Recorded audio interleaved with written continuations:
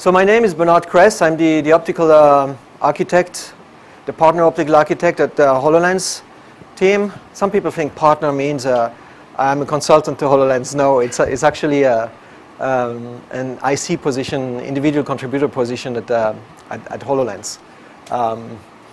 Prior to this, I was the principal optical architect at Google Glass. So I joined them end of 2010. So I spent 5 years on Google Glass and 2 years, more than 2 years now on HoloLens.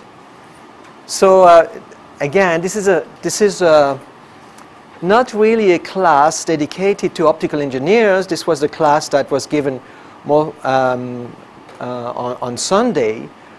This is mostly focused on market expectations, investment patterns, and of course hardware requirements.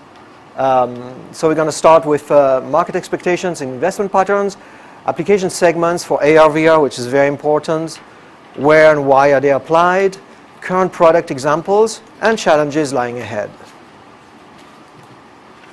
It took 20 years to go from the brick cell phone to the smart cell phone, and these are some slides that many people also showed yesterday during the AR, VR event.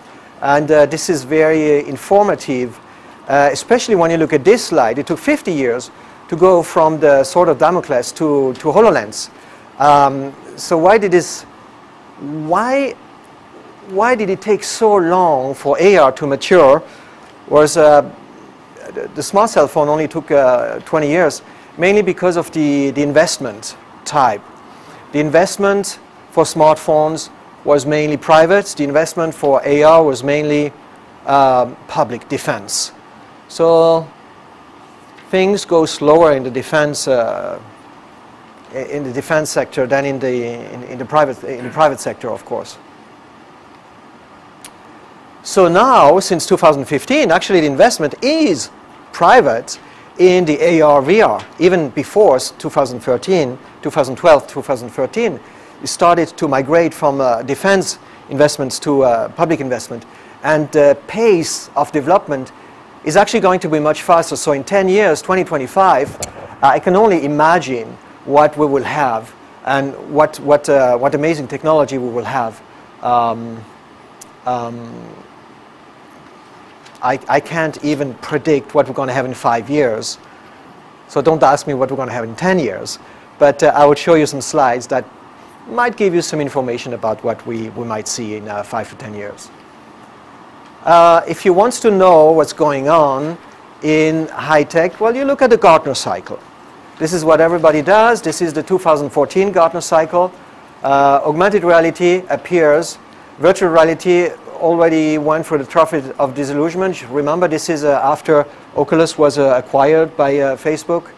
Augmented reality, not many people were actually talking about this. HoloLens was actually not disclosed yet. HoloLens was disclosed a year after, 2015, publicly, and was shown, not available for purchase, but was disclosed. Virtual reality is still here. Remember, on the Gartner cycle, there's a lot of technologies. Each of these technologies can actually drop out anytime. Anytime.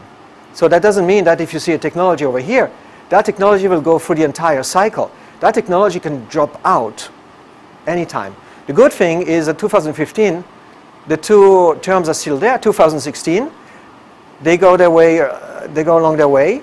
There's not a lot of technologies that actually make it, according to Gartner, up to the plateau of productivity in 2017.